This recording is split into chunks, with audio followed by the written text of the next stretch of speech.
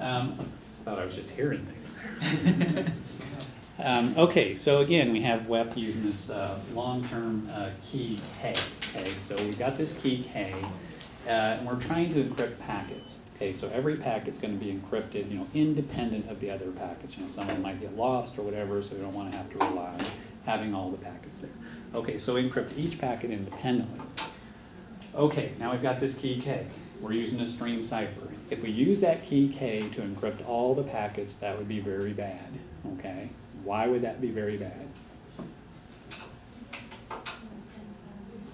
It would be, like a one-time pad that you're using over and over and over, because you encrypt the packet, you start over with the next packet, initialize the cipher, encrypt that packet, initialize, encrypt that.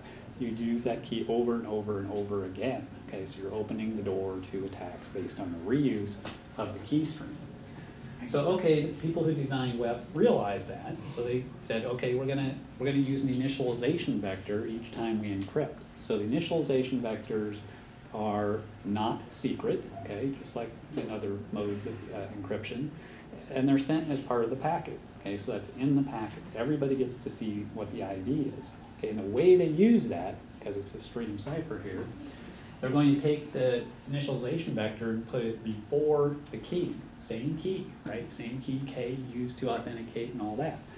But that's okay, because now we have a different key that we're using to encrypt each packet. Even though you get to see, how it differs, but you don't know what the keys are because you don't know K. You're the attacker tree. So in principle, it's a very good approach. The problem is, we'll see. Okay, there's an issue, actually a cryptanalytic attack because of the particular way they use this initialization vector, but we'll come back to that in a little bit. Okay, so here's the idea for the actual encryption. So each packet as it's sent, Alice is going to generate an initialization vector and just tell Bob, here's the initialization vector I used. Bob knows the key, so he can create this key that consists of the IV. He knows the key K, so he can create this key, plug it into RC4, do that initialization part, and now actually start encrypting the bits, as we did with RC4. So they can each generate the same key stream. They're not reusing the key, right? The actual key that's used to encrypt is different each time. Good. Except it's WEP, so it can't be too good. Okay, so they made there's some problems here. Okay, the initialization vector they use is 24 bits, 3 bytes, okay? RC4 is all based on bytes, right? So the initialization vector is 3 bytes, the first 3 bytes. Okay, now, if you think about the IVs we've seen in other cases, so when we use, say, CBC mode, how big is the IV? How big is the initialization vector?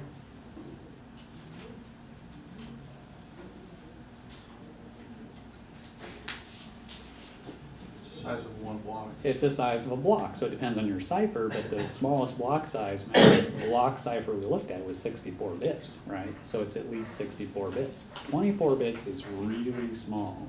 Okay, is it a problem that you have a small initialization, a small IV here? Well, think about this. If you're Trudy, you get to see the IV, right? The long-term key K never changes. So what does that mean? If you see 2 packets come by that have the same IV, what do you know? They're the same key stream. They were encrypted with the same key, so the key stream that was used to encrypt those 2 guys was the same. Well, is that ever going to happen? Are you ever going to see packets with the same initialization vector? Well, yeah, unfortunately, because it's only 24 bits. Okay, so you have a couple of choices here. You could generate your initialization vectors at random. That's usually the standard advice. Or you could generate them in sequence.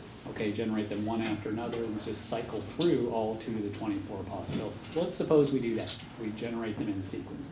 Now, let's just put some numbers in here. Let's suppose our packets are 1,500 bytes. The length is 11 megabits per second. And just plug the numbers in as you go through the 2 to the 24. You have to wait till it cycles all the way around, if you're Trudy, until you see a repeated initialization vector. How long does that take? It takes about 5 hours. Okay, that's a while. You have to sit there and collect the packets, or go have dinner and come back and collect some more packets. But eventually, you're going to see a repeated initialization vector, and then you can start trying to do attacks, like you do on one-time pads, all right, to recover the key stream. And wait 5 more hours, you're gonna see another one, and another one, and another one. Okay, so you can collect a lot of these, all right? On the other hand, if you generate the initialization vectors at random, how long do you have to wait? How many IVs would we expect to have to see before we find a repeat? 2 to the what? 2 to the 12. How do you know that? By the birthday problem. Okay, it's sort of just like a collision, right? How long do you have to wait? So 2 to the 12. So put 2 to the 12 in here and you get seconds. Okay, so in a few seconds you would see a repeat, and you'd start to see more and more after that. Okay, they become easier and easier to find. So the point is, Trudy knows when the IV is reused, right? Because you get to see that. Every time the IV repeats, you know that it's encrypted with the same key stream. Okay, so you can start thinking about cryptanalytic attacks there. Okay, another thing, okay, Trudy might be able to do is to insert traffic. Okay, so if she could insert, suppose Trudy can insert some traffic and she sees she always gets to see the ciphertext, right? So the point of that is she would know the plain text. Okay, she knows the plain text that was encrypted, she gets to see the corresponding ciphertext. Okay, does that help Trudy? Well, it's a stream cipher. So what happens when you XOR the plain text and the ciphertext together? You get the key stream, okay? But that key stream is not just any key stream, it's the key stream that corresponds to the particular IV, right? Because you see that as well. Okay, now you got that key stream. You wait a while, and eventually another packet shows up with the same IV. You can decrypt it because you have the key stream. Okay, and if you can do this enough times, you could sort of build a dictionary, right? We have a bunch of different IVs. Every time you see one on your list, you just immediately decrypt that particular packet without ever recovering the key. You know anything about the key itself, but you actually recover enough information about the key stream to really do some serious damage. Okay, so the question is it really practical? Could Trudy ever hope to sort of see that matched plain text and ciphertext? Could she ever insert traffic into the system? What does it mean to say insert traffic? Well, okay, here's what I'm thinking of. So here's an example, okay? So suppose Trudy sends an email to Alice and says, could you forward this email to Bob? And Alice is using the wireless link, okay? So Alice sends it to her wireless access point. It's encrypted. Trudy knows the plain text, Trudy knows the ciphertext, she recovers the... So as a practical matter, it's really plausible that you could know some of the plain text, right? It's really not reasonable to expect that Trudy would not know the plain text in some cases. Okay. Okay, so... Yeah, okay, so we've got this... so I'm just going to mention this cryptanalytic attack. It's actually in the book if you want to look. It's in chapter 6, and it's not that complicated. It just comes down to looking very carefully at the initialization process that's used in RC4. Okay, and as with most attacks, this attack was invented by Shamir. Yeah, actually one of his students invented this attack. And it's kind of, the story behind this is kind of interesting. Shamir's student came up with this attack. Shamir and his student developed this attack and published it, you know. And, you know, it's like an academic paper. You know, like most academic papers, people yawned, you know, when they saw this. I mean, people realized, okay, web's broken, okay. All sort of security researchers and people like that took note, okay, web is broken because there's this very practical, you know, devastating cryptanalytic attack that required essentially no work. Okay, about 6 months later, there was a group, I think in Georgia or somewhere, they took this cryptanalytic attack, which Shamir had developed, and they implemented it. And they actually decrypted web traffic, which everybody knew would work, right? It was obvious it would work, but they actually did it. That was like on CNN, front page news, you know, they had actually broken web. So there's something to be said for actually implementing an attack. Okay, so anyway, so the initialization vectors we've said is prepended to the key, and that's the web key that's used to encrypt a particular packet. It's 3 bytes that go on the front.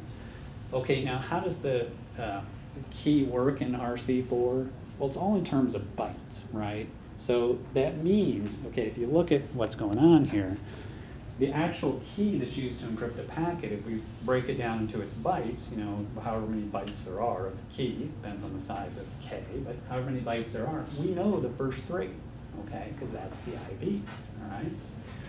So if you look very carefully at the run-up process, the initialization process, and you happen to know, the technical requirement here is that you have to know the first byte of plain text of the message. In fact, for a lot of file formats, it's 0.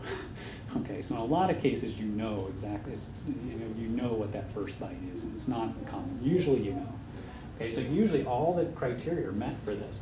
And all you have to do to make this attack work is you just collect the data, okay? And if you look at the IV, if the IV satisfies a certain condition, you can use it to help you determine what K3 is.